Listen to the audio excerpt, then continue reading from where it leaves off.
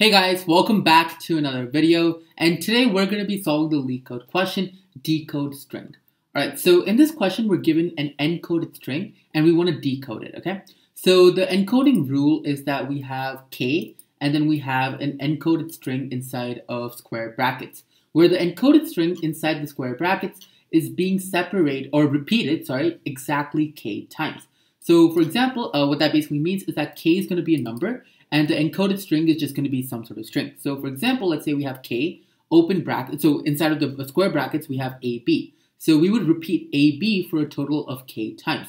Note that k is guaranteed to be a positive integer.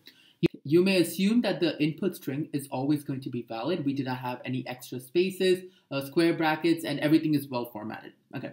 Furthermore, you may assume that the original data does not contain any digits and that the digits are only for the repeat numbers. Okay, so what that means is that inside of the square brackets, we are never going to find digits. We're only going to find numbers inside or at k, okay? So for example, there won't be an input like 3a or 24, okay? Pretty simple. So let's just look at one example and then we'll go on to the drawing pad to kind of elaborate and see how we can solve it. So over here, we have 3a and then 2bc. So what that means is that inside of this, we have A. So A is going to be repeated for a total of 3 times. So we have A, and A. And then after that, we have BC being repeated for a total of 2 times. So BC and then BC. Perfect. All right, so now we have another example over here. So we have 3 square brackets. And inside of the square brackets, we have A2 and then square bracket C. So it's kind of like a continuation, okay? So you might have this kind of square brackets inside of square brackets where it's a longer string. So in that, we can actually simplify it, okay? So how would you simplify it? So A2 and then C, A2C, right? So what that means is we would first have A and then we would have 2 C's. So you can kind of just imagine all of this being 3 square brackets ACC, okay? So we're going to simplify it down to that, and that's exactly what we're going to end up with. So ACC, then ACC again, and ACC again, 3 ACCs, okay? So if you look at this question, everything is done methodically. And to be more precise, there is a very specific order in which the things are done. For example, you first, inside of a square bracket, you would go to the innermost square bracket, which in this case would be the C's, and then you would get ACC. And then you would go to this square bracket over here and get that multiplied by 3 times, ACC, ACC, ACC. So it's pretty methodical and it goes step by step. So you can kind of think of using a stack where you're storing all these values and each time they're getting modified. So let's see how we can actually use a stack in order to solve this question. Okay, so over here, we're going to do the same question over here. 3 and then A2 and then C, okay? Okay, so the idea over here is to use a stack, okay? So how is our stack going to start off? So we're going to have a stack. I'll just represent it using a list. And inside of it, we're going to start off with an empty string, okay? And over here, this empty string, we're going to give 2 values inside of the list, and the other value is going to be the value 1. Well, technically, it could be anything, but just for the sake of understanding, I'm putting 1 over here, and we'll see its purpose really soon. So what exactly is happening over here? So this over here is going to represent the encoded string, okay? And this over here is going to represent the number of times that string is going to be repeated, okay? So we'll see how this actually comes into play real quickly. Okay, so one more thing we're going to have is we're going to have a variable called number. And number over here is going to be used to kind of store or tell us how many times something is being repeated. So in this case, number is also going to be a string and we'll convert it to an integer when needed. All right, perfect. So let's see how we can do this. So we're going to iterate through everything inside of string. So first we're going to go to 3. So the first thing we're checking for is 3 a number or not? So in this case, 3 is a number. So since 3 is a number, to our num, we're going to add 3, okay? So when you add 3, we're going to have 3 as it is. And since it's a string, you don't actually do like your arithmetic addition, you're just adding it over there. So now you have 3 as the number. So now what happens, let's go to the next place. So now we have an open bracket. So when you have an open square bracket, that means that we have some sort of starting of a series, okay? So we have some sort of start to some certain series.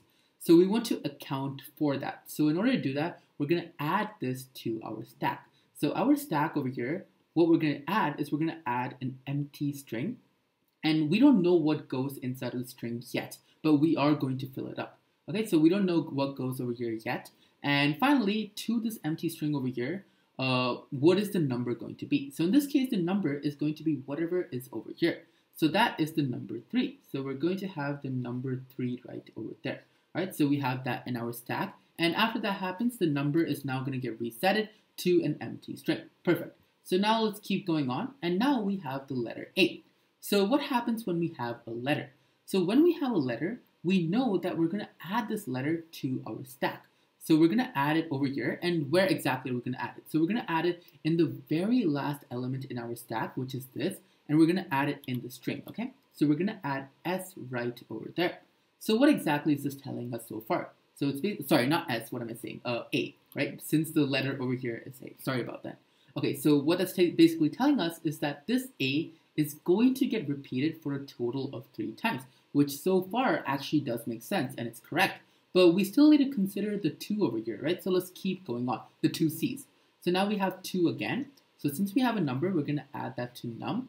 Now we have an opening bracket, and whenever we have an opening bracket, we know that we have some sort of encoding that is going to be repeated, right? So we're going to make a new element in our stack. So this element over here, let's just make it bigger. It's going to have an empty string, right? And it's going to have a number. In this case, the number is 2. So we're going to have the number 2 over here. Sorry, it's kind of out of space. Okay, so now after 2, this actually gets resetted. And perfect. So now we go on to the next value, which is C. So currently we're at C, which is a letter. So that means we need to add it to the very last element string. So in this case, we're going to add C over here. Perfect. Now after this, we have a closing bracket. When we have a closing bracket, that means that we're currently at an end of one of the encodings. So in this case, we have 2 encodings. We have one over here and we have one over here, right? So which one is this accounting for? So this accounts for the most recent encoding. And this is where using a stack makes sense. So the first square bracket means we're done with the most recent encoding. So basically what we're going to do is we want to consider that. So to do that, what we're going to do is we're going to pop this out, okay? So let's just actually do that. So we're popping out C, 2. Okay, so I'll just erase it to kind of represent it being popped out. And let's rewrite it over here. So now we have C, 2. All right, so we pop this out, and what exactly does this mean? So this means that basically C over here, the letter C, is getting multiplied for a total of 2 times. We'll convert this to an integer, okay? So this is basically going to end up giving us the value CC, okay? So 2C gives us CC, and that is correct. 2C does give us CC. So now, how exactly do we account for this in our final solution? So to actually do that, what's going to happen, like I said earlier, this over here is the same as writing 3 and ACC repeated for a total of 3 times, right? It is exactly the same thing. And that's exactly what we're doing. We're simplifying it, right? So this CC, which we currently have, is now going to be appended to the last value inside of our stack. So let's just rewrite this real quickly. So over here we had A, and to the A we're going to add this value. So we're going to add C and C. So that has been considered for, right? So we have A, C, C, and the number is going to stay the same, which is 3, okay? Yeah, so perfect. So we have this, and let's just get rid of this since it's taking up too much space. All right, perfect. So now we have this, and now we're going to go on to the next value. So the next value over here is another square bracket. So this square bracket is representing the value 3, okay? So it's representing that encoding, and we need to decode that. So now what this is telling us, we're going to pop it out. So let's just cross this out, and let's just rewrite it. So we're going to have ACC repeated for a total of 3 times. And that is exactly what we're going to do. So we're going to multiply ACC 3 times. So what does that give us? So that gives us ACC, then ACC again, and ACC again, okay? Now, what exactly do we end up doing with this? So this is where this kind of dummy stack node comes into play. So this element over here is repeated for 1 time. Well, technically, it could just be anything, but let's just leave it as 1, okay? Okay, so to this string over here, since this is popped out, this is the last value remaining.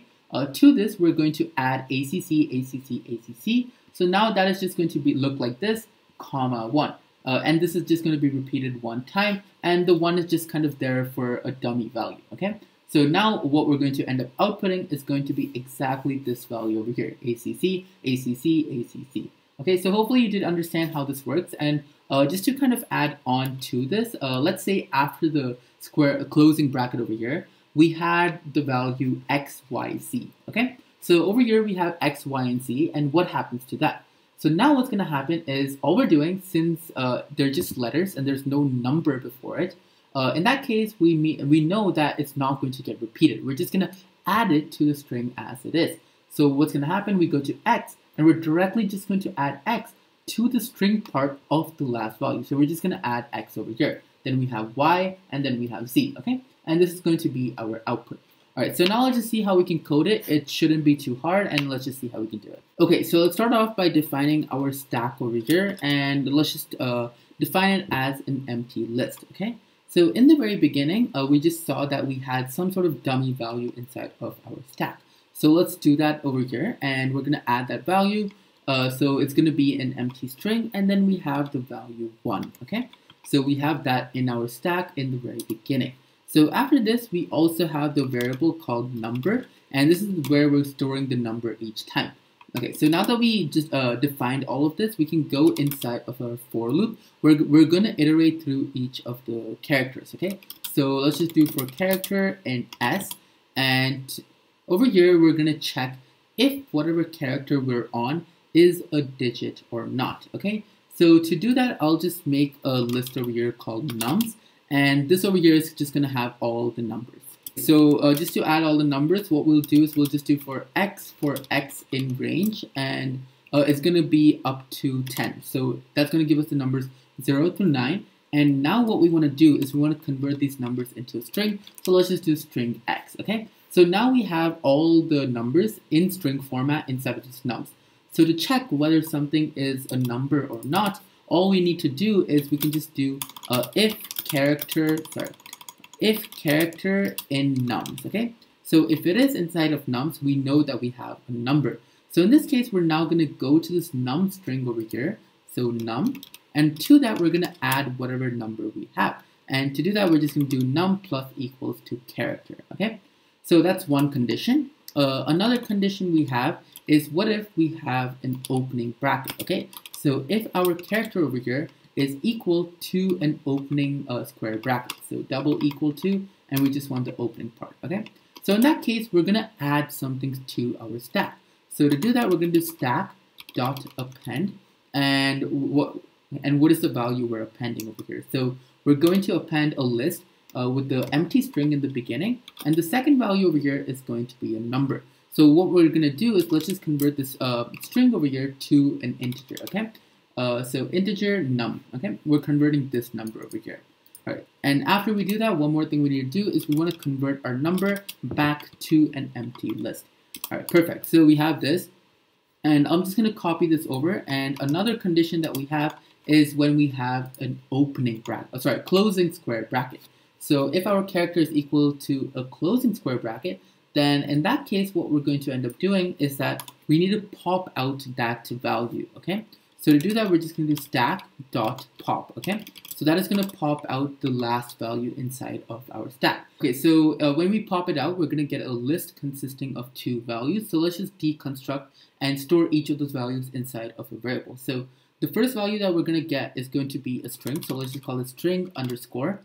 And the other value that we're going to get is going to be the number, right? So the k value, so k. And that over there is going to be equal to stack.pop. All right, so we have both of those values, and now what we want to do is we're going to go to our stack, we're going to go to the last element in our stack, and then we're going to go to the string part of it. So to that part, we're going to add whatever the string is of the element that we popped out. So that is stored over here in string underscore. Okay, but this string over here is going to be repeated for a total of k times. So we need to account for that. So to do that, all we are going to do is we're going to multiply this by k times, okay? So we've added that, and now we've kind of updated our stack, okay? And finally, one more thing we want to do is, if this is not the case, that means that we just have a letter. So in this case, when we just have a letter, all we need to do is we're going to go to the very last stack, or element in our stack, go to the string part of it, and we're going to add whatever character this is, okay? Perfect, so that's all we need to do, and at the very ending, we're going to have just one stack remaining. So to just get that, we're going to do stack -1 or 0, doesn't matter. and we're going to get the string part of it, which is going to be this over here, so 0. Okay, so let's submit this, and it should get accepted.